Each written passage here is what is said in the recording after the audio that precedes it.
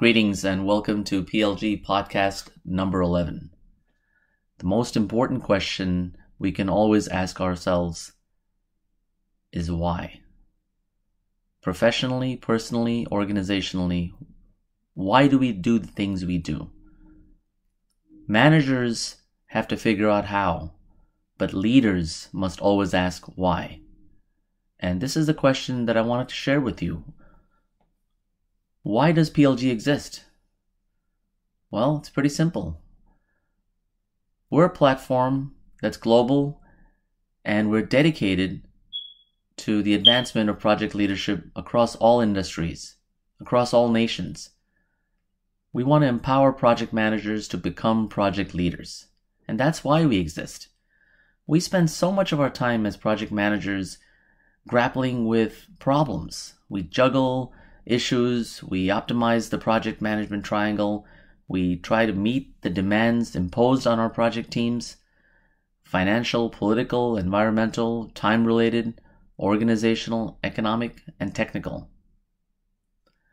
Project leaders must provoke a higher order thinking about the effective management of complex projects in an arena which is increasingly competitive, where owners and stakeholders continuously raise the bar and where competitive pressures are great.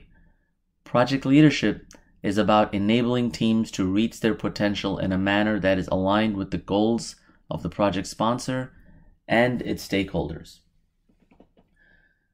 As project leaders, we have to embrace two things that are very important. We have to embrace adversity, because adversity is always around the corner. We can't shy away from it, and we've got to overcome it. And we have to embrace change, because change is the only constant in this universe. As all of us are going through difficult times during the corona crisis, it's more important than ever for us as project leaders to realize that adversity is never going away. And as leaders, as project leaders, it's always our job to figure out how to raise the bar for our teams and to enable our teams to meet project challenges.